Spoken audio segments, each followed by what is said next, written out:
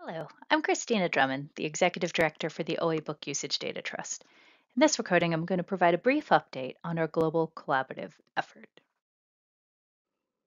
Our effort, also referred to as OA for short, has formalized our mission, which is to focus on championing strategies for the improved publication and management of open access books by exchanging reliable usage data in a trusted, equitable, and community governed way. And we do this in line with our principles, which themselves are in line with the principles for open scholarly infrastructure. Our effort took root over conversations at the 2015 Scholarly Communications Institute. Our first set of principal investigators are thought leaders in our field, including Charles Watkinson, Becky Welsenbach, Brian O'Leary, Cameron Nealon, Lucy Montgomery, and Catherine Skinner. These individuals led the first two phases of our work where community stakeholders came together through interviews, workshops, and focus groups to surface the shared opportunities and challenges that surround OA book usage data reporting and analytics. This foundational research prepared us for our now current focus on developing governance building blocks for an OA book usage data focused international data space, which would be in line with emerging European frameworks for trusted data exchange across public and private organizations. A number of foundational research outputs were generated in recent years and inform our efforts today. Facilitated in-person virtual workshops generated a white paper on what the possibilities are that exist just over the horizon. They also informed our second research project, which focused on documenting the use cases, data supply chain, and testing out some open source code to support our infrastructure. The initial research on data collaboratives highlighted the potential for data trusts and data spaces to facilitate economies of scale when it comes to usage data aggregation, while also making it possible to achieve benchmarking by pulling together restricted and controlled access to all different sources of OA book usage data. In this second research phase, we worked with representatives from public and private organizations through our project advisory board, technical advisory group, and the OA usage data exchange workflow mapping and dashboard requirements gathering efforts related to our proof of concept data dashboards. We engaged over 100 stakeholders from across 5 continents through our virtual interviews and focus groups. If you have seen a talk of mine, you know how much I love to refer to the foundational reports that came out of this project. First of all, we published the OA book usage data analytics and reporting use cases by stakeholder report to illuminate the specific data analytic reporting queries sought by different book publishing and discovery stakeholders. We found that different stakeholders wanted to use OA usage data not just for reporting, but for internal operations and strategic data-driven decision making. Applications of OA usage data are wide-ranging, from informing collection development and editorial strategy to evaluating promotional campaigns and informing print editions. Publishers and libraries sought to leverage OA book usage analytics for OA program operations. We also found that common to all was a shared burden of having to allocate time and data science expertise to combining and managing the counter-compliant reports alongside related internal data and non-counter compliant web analytics provided from various book hosts, aggregators, and providers. We also sponsored work by Michael Clark and Laura Ritchie to document related data transfer metadata standards and usage data workflows. As they elegantly document in the workflow shown, the generated usage data on the right travels through library management systems, book aggregators, publishing platforms, and repositories to in turn generate structured usage data reports for publishers, libraries, scholars, and funders on the left.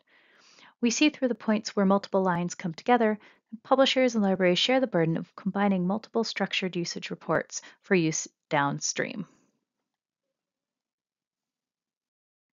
Through 6 in-depth research partnerships, a Curtin University-based technical team led by Cameron Nealon and Lucy Montgomery developed open source code and workflow documentation related to the automation of OA book usage data fetching, processing, and aggregation from the Directory of Open Access Books, DOAB, Google Analytics, Google Books, Iris UK, OAPN, Onyx, and UCL Discovery. This work will continue to inform the technical build-out of our data trust in future years. However, issues of data quality, provenance, and trust had to be addressed prior to a technical data intermediary service being launched. We had to consider how to foster trusted data processing and stewardship at scale across public and private usage data creators around the world, which brought us back to the importance of trust. Trust in data security for data sharing, trust in data processing algorithms, and trust that our effort would do no harm to those providing usage data, to those relying on the aggregated usage data feeds, or to those reflected in the data.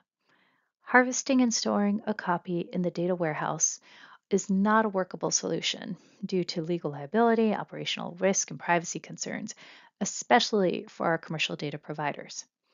Research on existing data collaboratives in finance and healthcare sectors surfaced the substantial European investment in industrial data spaces, also known as international data spaces or IDS for short.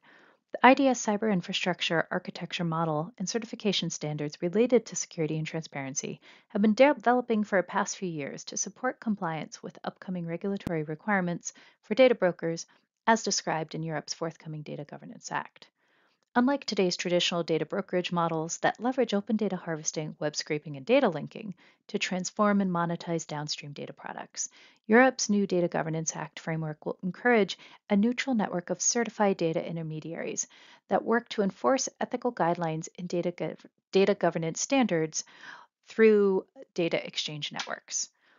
The International Data Spaces Association has brought together dozens of emerging data space efforts to develop data governance and stakeholder accountability measures to complement technical risk and contractual controls that can be deployed as they typically are through data lakes and data fabrics, effectively creating a data governance layer on top of the existing technical infrastructure efforts.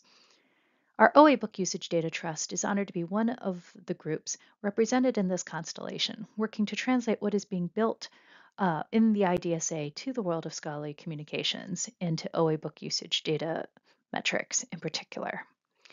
As OA usage statistics are at their simplest, web analytics tied to IP addresses, which are classified as personal data in GDPR, our network of advisors made the decision last year to align our effort with the IDS model, recognizing that we want to continue to exchange data with European publishers, presses, and services in 2025 and beyond.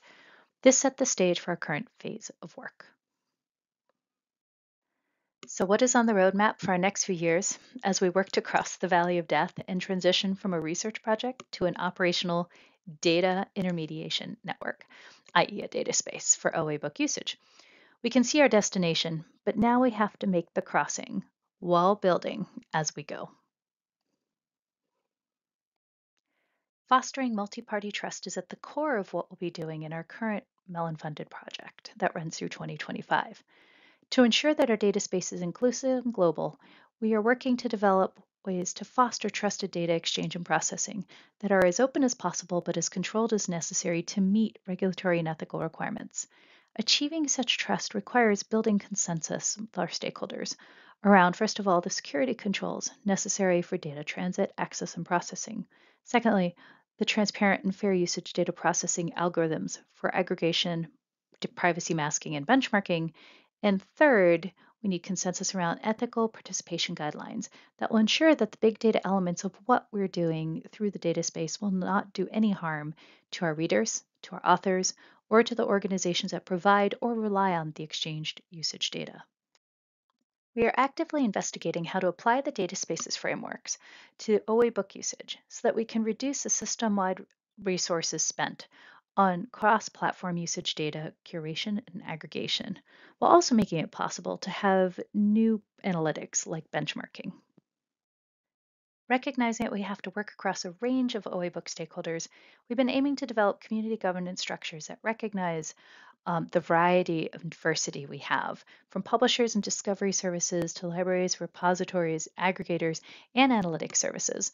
All of these efforts may be creating usage data or have an interest in accessing the processed information or raw usage data based on their access privileges. The question, of course, is how to do this with so many diverse parties at a global scale. The European Data Strategies International Data Space Framework and its standards provide us with a reference architecture model, core IDS system component specifications, and security requirements necessary to ensure trust and support future certification as a trusted, neutral data intermediary that is in compliance with forthcoming European regulation.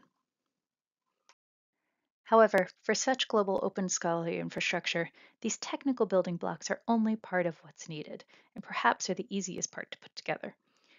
In line with the design principles for data spaces, we are now focusing on developing governance building blocks related to the financial sustainability, operational procedures, and organizational agreements that we would need to have in place between participating organizations in the data trust.